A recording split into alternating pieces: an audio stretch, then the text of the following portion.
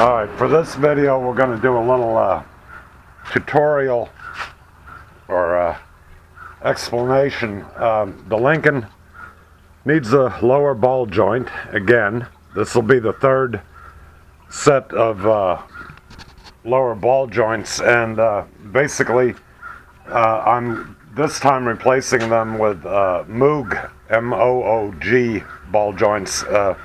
Moog has been around forever. I mean, since I was a teenager, I can remember Moog, and they are high quality parts.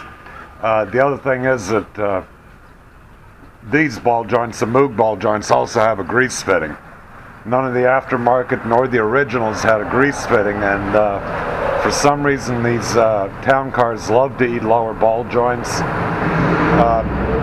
Also, same chassis is on the Crown Victoria and the Grand Marquis of the years before. I think they quit making the Grand Marquis, but I'm not sure about all that. In either case, Lincolns are not exclusive to having lower ball joints. There are millions and millions of vehicles on the road. Ball joints, however, all don't go in the same way. Some of them press in, as the case is with this car, and some of them bolt in. There are some, as in the old Dodges, that actually screw in. You have to thread them in to the control arm. So basically, I'm going to go over this job procedure just, for three reasons. One is tutorial if somebody wants to tackle this job, and you will need a couple specialty tools, but you can get these tools for rent or probably borrow them from the auto parts place. I know AutoZone, they do loan out tools to people. And the ball joint press is probably something they're going to have there, so you can borrow that. For other vehicles, like the old Dodges, you're going to need a specialty socket. I doubt they'll have them anymore. And if you got something like a Mercedes 126 chassis, they are not going to have that press. That thing is ungodly expensive, and it's a specialty tool for that one chassis model, the 126. Most of the other ones, the A-frame gets replaced with a ball joint in it, so I don't even know that the later ones are replaceable. I left working on MB in 1999, early 99. So anyway, we're going to go through this step by step, and then it's also not only going to be the tutorial, but also anybody that has any questions as to why they're being charged as much as they are by a shop. Since the job isn't a small job, this job is going to be, for me, since I don't have the part yet, I'm still waiting on the part, but my left arm is, I don't know, I got some kind of nerve damage in the elbow, and it's very tingly and very, just the elbow, not the arm. I'm not having a heart attack, at least not yet. Anyway, and if I do, then the video won't get finished. Okay, so that, will give information, and just out of general interest, some people might just be interested in seeing how it's done. I know I was talking to Felix, and he asked me what a ball joint was. So, trying to explain this, and I'm just going to make this video, and like I said, it's going to be over the course of a couple days. Today I'll just take part of it apart, and we'll follow along as I get clean hands and turn the camera back on. So, okay, here we go. So this is what we start with, taking the wheel off, of course. Okay, so now what's got to happen here is we're going to have to take the brake caliper off and the brake caliper support bracket. Now I take this off in one piece. What I do is I take a large C-clamp and I just push a little bit on this to get it to release. Not all the way back or anything like that. And then I'm going to take a rubber type bungee cord, well, one of those really thick, heavy-duty ones, and I'm going to hang this so it doesn't hang on the hose. You do not want to hang on the hose because it's going to cause it to break on the bottoms where it puts all this pressure on it. Then you're also going to want to remove the ABS wheel sensor and also the anti-sway bar dog bone or link. And let me get under here right now. Let's see if we can see this. That's a bad angle. Okay, there's the link for that, because we're going to remove the spindle, and we're going to remove that from the top and the bottom ball joint. Now, some guys might prefer to just try to put this thing up and hold it out of the way and leave it connected to the top. I find that getting the tool in there is a pain in the ass if you leave the spindle hooked up, and it's only one more bolt to take off. So this is where we start, and we'll go from there. The tie rod end, I leave that connected because then you can just swing this whole setup out of the way, and you'll see how this goes along as it comes. With these, I usually use air guns with everything, but you can do this by hand. Taking it apart with an air gun or even an electric gun, if you have it and the tools, is fine. But when you're putting it together again, use the proper torque for whatever it is that you're putting together. Do not put it together with an air gun. Same thing for your wheel lugs when you're putting the wheel back on. So I'm going to get busy here, and I'm going to get dirty. I'm going to take this off, hang it up, start loosening the things that I can get to from here, and then I'm going to raise the car up, and we'll take another picture of it. So here's what I meant by the C-clamp to push the caliper or the pads away from the rotor just a little bit, and it's just a very loose turn. You don't have to go all the way, just maybe one turn, just enough to push them away. And here is the strap that I'll be hanging the caliper on once I get the bracket and assembly off. Make sure you hook this to a piece of frame, not to some wiring or an air conditioning line or anything like that, because this assembly is quite heavy. So, and you want it secure and out of the way too. Okay, we'll continue on in a little bit. Alright, so now we can see what's going on here. I did move my band around. It wouldn't hold on to the frame. It kept coming loose in there. I wasn't going to dick around, but this is how you want it. You want this line to be fairly loose. Here's the sway bar link that needs to be loosened, and here's the ABS sensor, the wheel speed sensor. And while you have these out, clean up the ends real good, because they're magnetic and they pick up a lot of metal. Let me put that on the white part of the glove, and that slows them down. It kind of gives them a bad signal, and just take a rag, wipe it off, clean it off. You can use a little bit of brake cleaner, but don't get it into the try not to get it in there, even though these are pretty waterproof. And these just for the time being, just lay them out of the way somewhere. Like I said, it's magnetic, so it'll hold on to things. So now we've got the rotor off.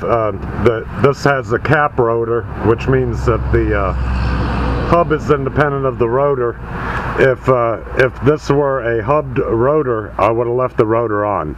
But so now we get to our ball joints themselves. This is the top, the bottom.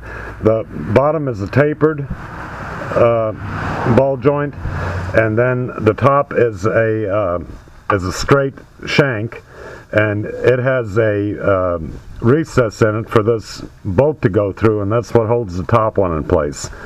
Now, what I'm going to do, and normally if you have a tapered upper and a tapered lower, is loosen the bolts up just until the locking part of it gets above the threads, you know, in other words, thread it down by hand if you take it off, and because it won't come undone.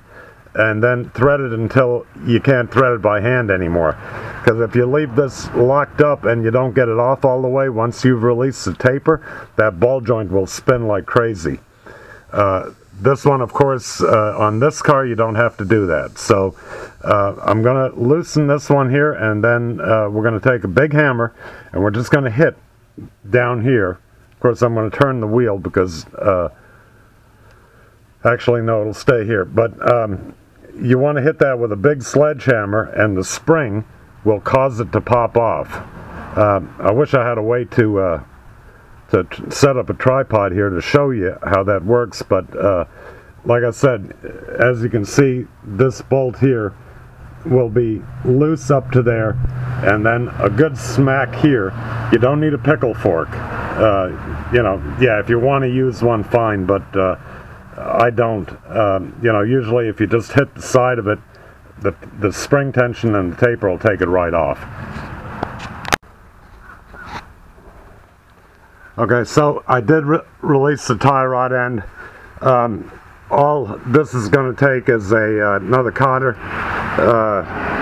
pin for the castle nut, and that way I can get the whole spindle out of the way. Now this is what I was talking about, with loosening the nut until it's, you know, all the way up, tightening it, and until it's like hand tight there, where you start to feel that it's, the lock is starting to hit that.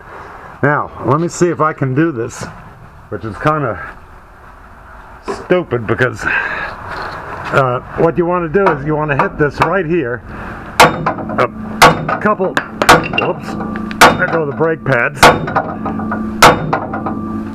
and it has been in there a long time. Okay, hang tight, I got to shut this off. Okay, that was a double hander. 3 whacks with 2 hands, and I guess I'm getting weak. Now you can see, I think, if I can see the picture,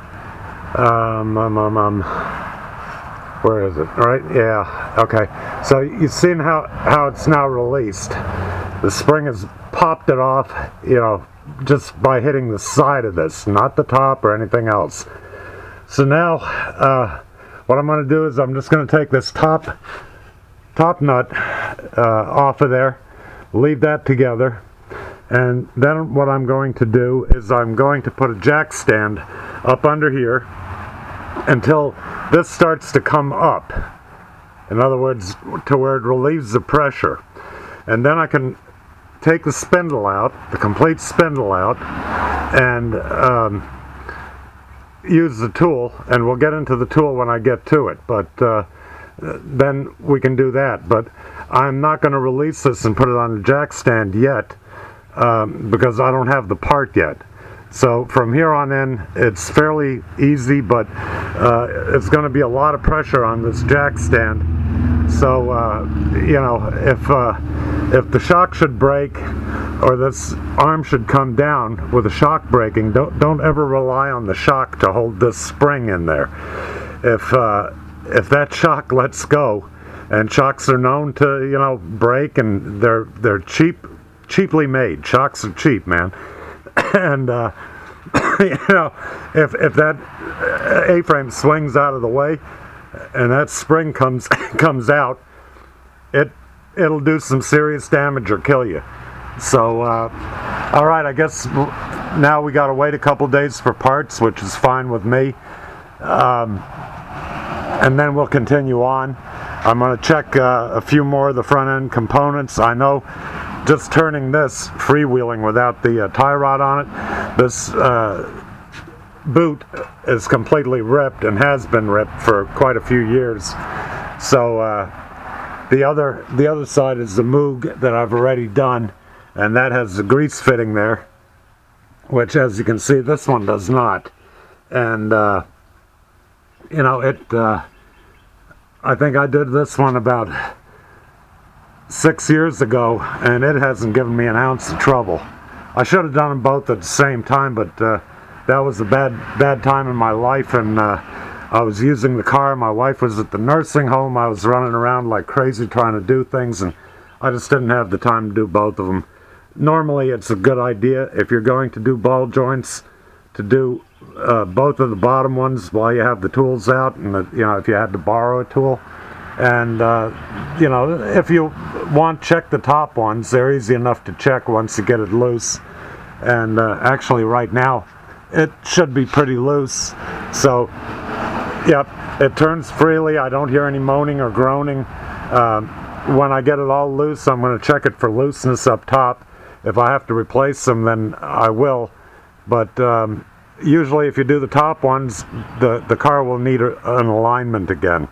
Right now, as it stands, the car's not going to need an alignment. I'm not changing anything on any of the adjustments. So that's it for the day. All right. All right, we're going to get back into the ball joint today, and wanted to mention a few things. Number one, you do not need a lift like I have to do this job, or this type of jack stand. Yeah, it would help, but people don't generally have this kind of stuff. If you're going to do this yourself, you need a couple of good jack stands, the kind that you put under the frame. Raise the front of the car up enough, and then you're going to want to do this on concrete or asphalt. Lower the car onto the jack stands, take your floor jack, and hopefully you have a good one. Don't use one of those cheap little ones. They're not going to put up with this type of pressure and tension.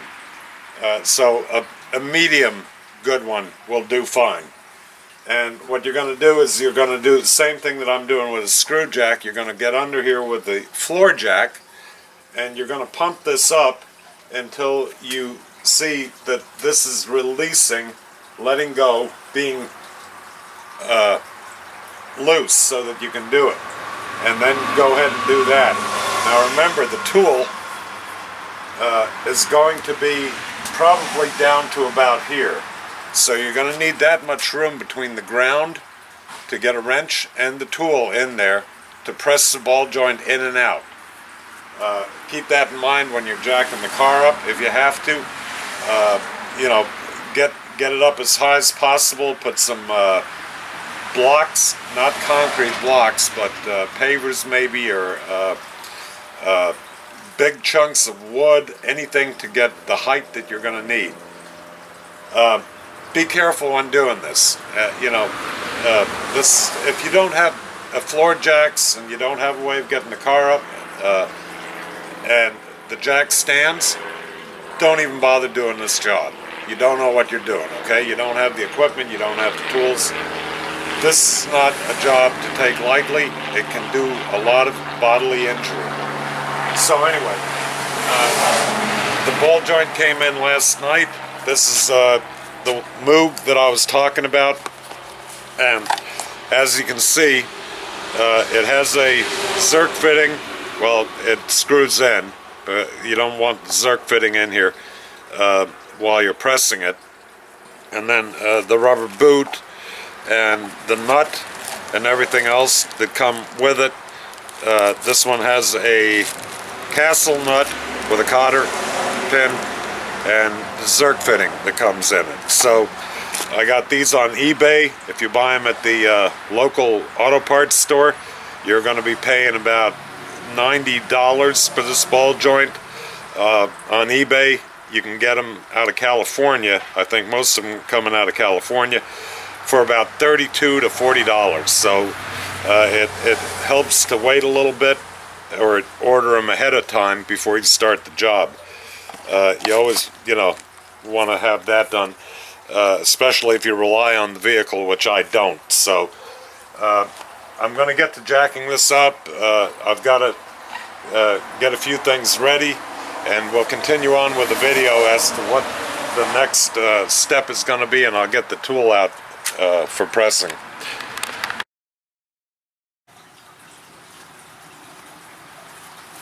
Okay, now that we got our spindle out, and by the way, this spindle, if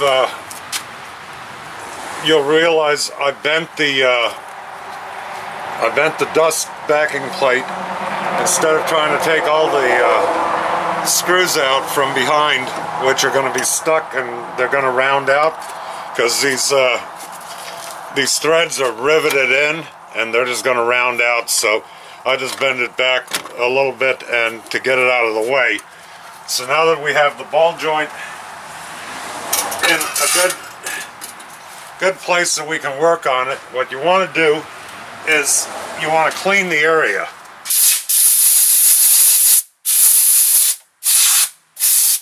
And I wish I had a better angle, but the camera is definitely going to get in the way of my work, and I'm more concerned about the work than I am making a video. So anyway, there's the old ball joint. Oh Jesus, I can hardly move it, and that's no good. The top one, that's in good shape, so good time to test it. Anyway, let me get this tool set up and you'll see that, well, this is a kit. Let me take the camera over here.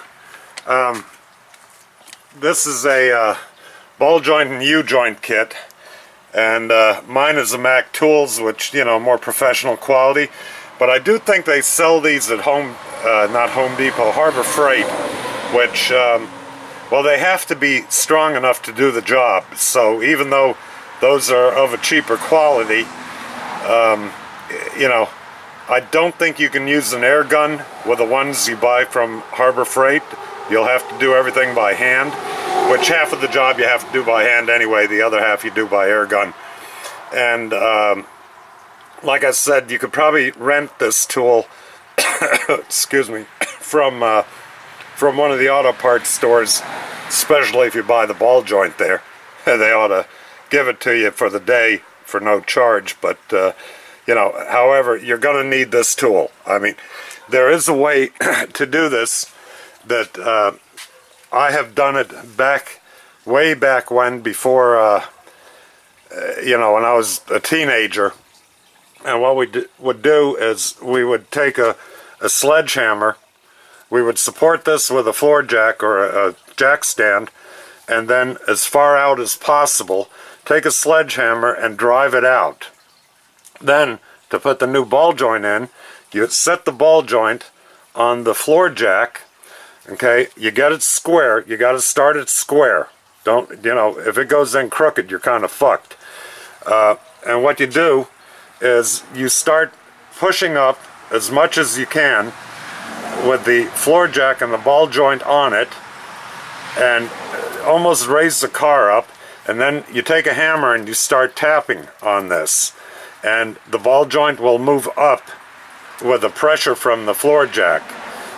You might have to put a socket or something on the floor jack to get up into the recess underneath the goddamn tripod's in the way, underneath this thing, to get it up in there all the way.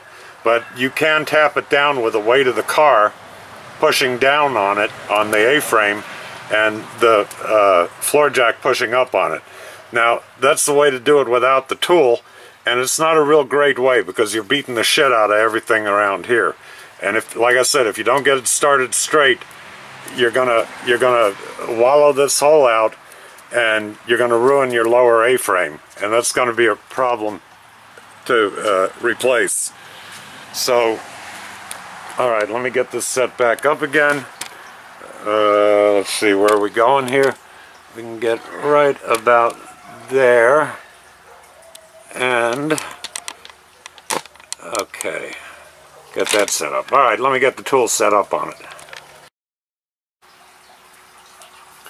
All right, the tool is set up, and now you see what I mean by needing the room for the tool so that the car is up high enough. I'm going to use an air gun on this, and like I said, you can do it by hand. It'll just take a little bit more muscle, and it'll take a little bit more time. Driving them in, I don't like to use the air gun because that way I can feel if it's getting cocked at an angle, and straighten that out. But taking them out is just a matter of, you know, removing it. So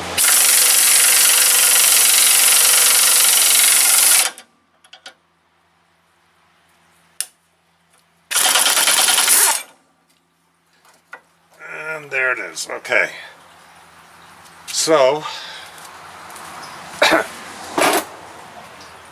that's one old ball joint out. Of course, you're gonna have to get everything out of there, which is a wobbly mess. And as you can see, this ball joint is complete rust in there. I've taken the boot off. Yeah, I forgot to mention, you want to take the boot off when you're pressing it out. That way you're not pushing against the rubber. So the boot was already torn and let water in there. Of course, no grease fitting. So there it is. Okay, I'm going to go ahead and set up to put the new ball joint in. I'm going to clean this up in here, and I'm going to put a light coating of oil inside there. I'm going to take a wire brush and just get a little bit of that rust and corrosion out of there, so that the new ball joint goes in very straight, and we'll get back to it at that point. Alright, just to be clear by what I meant, is I'm going to be taking this die grinder with a little wire wheel, a brass wire wheel, but you can also take one of those toothbrush, wire toothbrush things, and clean up in there. So we're not going to take a lot out, we're just going to go in there, get it a little shiny.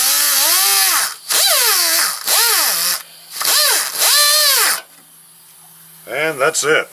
That's all you want to do.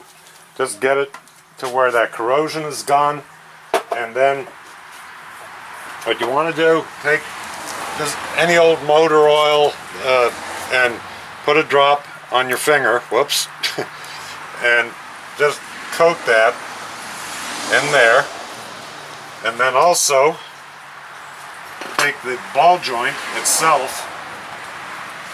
Oh, come here, you. Ah, jeez, everything's slippery with these gloves. And you're going to want to just coat the ball joint with a very light coating of oil, okay? And it'll go up in there like that. So let me set up the tool, and we'll get that put in there.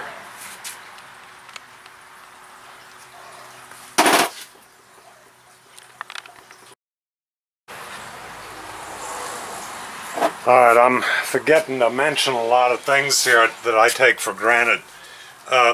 Before you put the ball joint in, make sure that it's straight, you know, the ball joint itself, so the tool can fit properly over it. And to get it started squarely, go ahead and tap it in just enough until all sides don't move anymore. And you can eyeball it, and you can see that the plane is straight that way, straight that way, straight that way. Everything looks good there. And then we go to setting up our tool to go ahead and press that in. So we're using the same collars. You have the big one for the top so that the ball joint can go through it. You want to take a look in there and make sure that you're not on top of anything, and then center it and put that on there. Put your tool over it, make sure it's in the groove.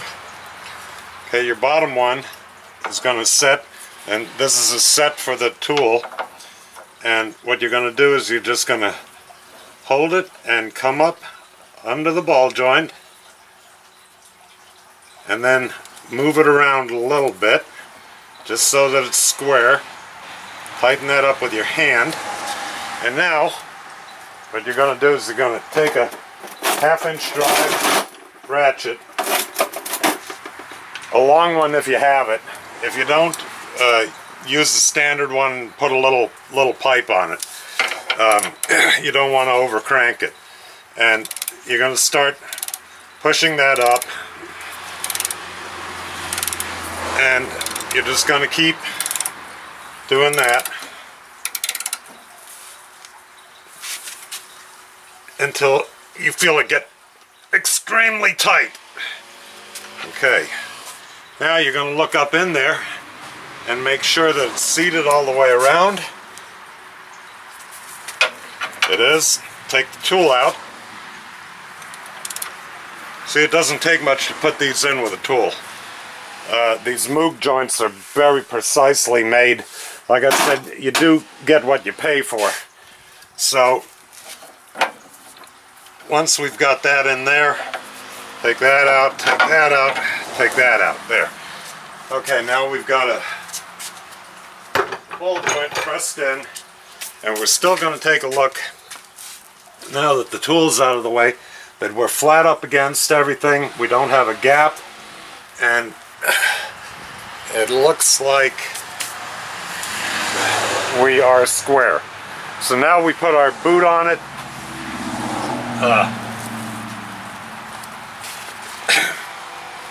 There's a new boot. You want to push that down on that, and you want to make sure that this is holding on to the ball joint around here. Now if you want, you can take a little bit of that oil off, but it's not necessary. Once the spindle gets on here, it'll hold all that down. Okay, and that concludes the ball joint pressing itself.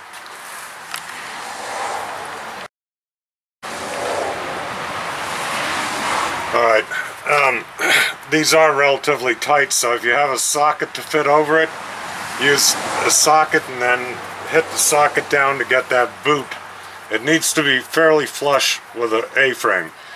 In either case, now putting the spindle back on, number one, you want the cotter pin to be in a position where you can put it in relatively straight without interfering with any of the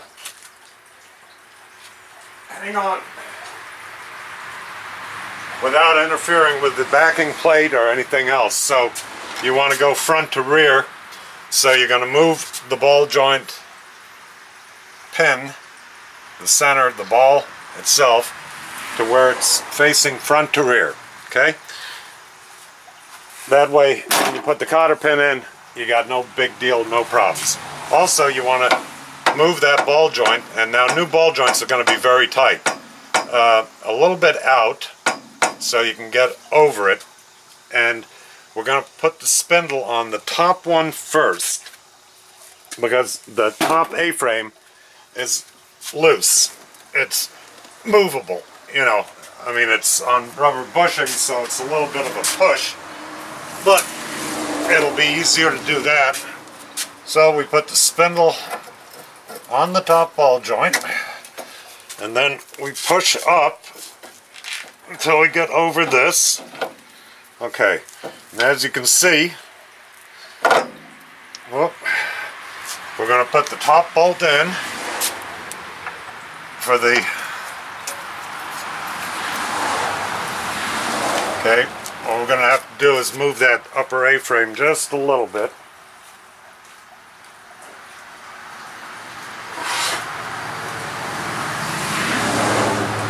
We're going to need to come and find the groove for it, so some kind of a pry bar just to mess around with that, and there we go. Alright, a lot of grease. It's from greasing the ball joints. Now, let me wipe that off. So now that we have that installed, we can go ahead and bounce around with the lower ball joint, which is now going to have to line up with the angle of the spindle.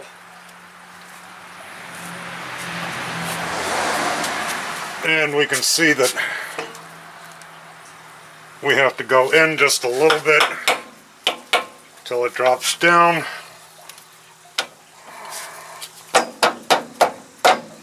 There we go.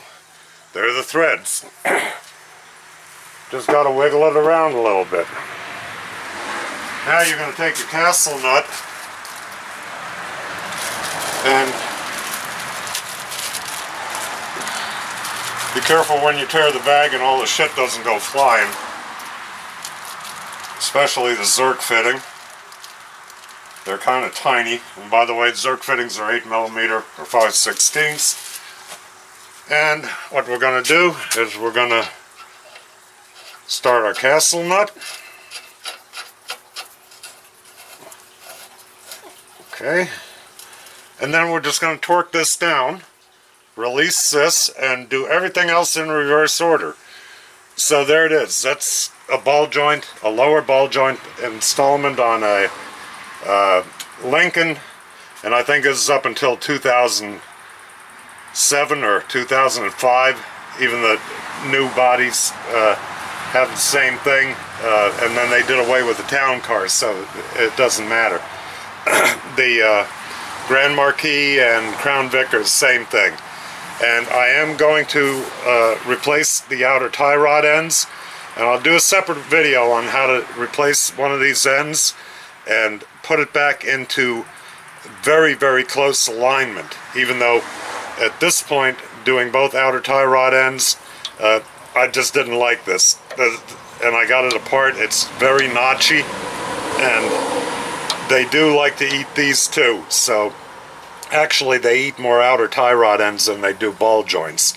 So I'll get to that in a different video, but this is it for doing a ball joint. And if anybody has any questions, go ahead and hit me up in the comments section. Alright, have a good day. I'll hopefully finish this now.